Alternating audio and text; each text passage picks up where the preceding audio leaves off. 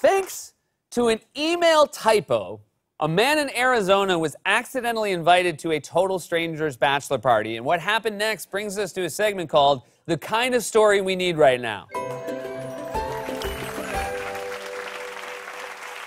This is William Novak of Phoenix, Arizona. A couple weeks ago, he got a group email titled Angelo's Bachelor Party, inviting him to a party in Vermont for a guy he'd never met. That's because the email was meant for a different William Novak, but the address was accidentally misspelled. So while you or I would have written back and said, sorry, wrong address, this guy hit reply all and wrote, count me in.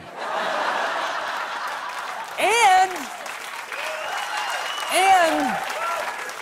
the guys organizing the party wrote back and said, you're not the guy we meant to invite, but you sound awesome. Get your ass to Vermont.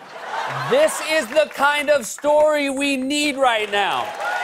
We all, every one of us, get a million emails a day and they all suck. Every email in our inbox is asking us to do something we don't want to do, like meet with our supervisor, or pay our bills, or have coffee with Karen so she can get closure. But this guy got an email offering him a chance to have an adventure, and he took it. Now, Will's a new dad. He can't be throwing his money around on spontaneous trips, and that's why he started a GoFundMe page called Help Me Go to the Bachelor Party of a Stranger. The whole trip was funded in 2 hours.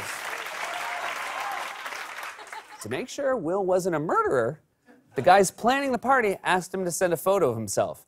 And because Will is the coolest guy ever, he sent this picture of him doing karate in 2nd grade. And then, in case you thought this couldn't get any better, that picture went on the official Bachelor Party t-shirt. This is the kind of story we need right now. The headlines these days are filled with examples of toxic masculinity. We need more of this kind of masculinity, the kind that makes men go skiing in matching t-shirts. Word about this whole thing got out on social media, and then more cool stuff happened. People offered the guys free ski lessons, free tattoos, free beef jerky. And when Will landed at the airport for the bachelor party, a guy from a local brewery met him there with a bunch of free beer. This is the kind of story we need right now. Because Americans love a lot of things. Freedom, independence, guns for some reason, but there's literally nothing we love more than free. So how did the bachelor party go? You know, it was pretty standard. They did regular bachelor party stuff like drinking, smoking cigars, and driving around in a free Maserati.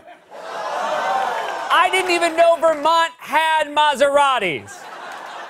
Our country's more divided than ever, so it's a delight to see just one story about people coming together. So thank you, Will Novak, for opening that email instead of ignoring it like I do with mine, because this is the kind of story we need right now.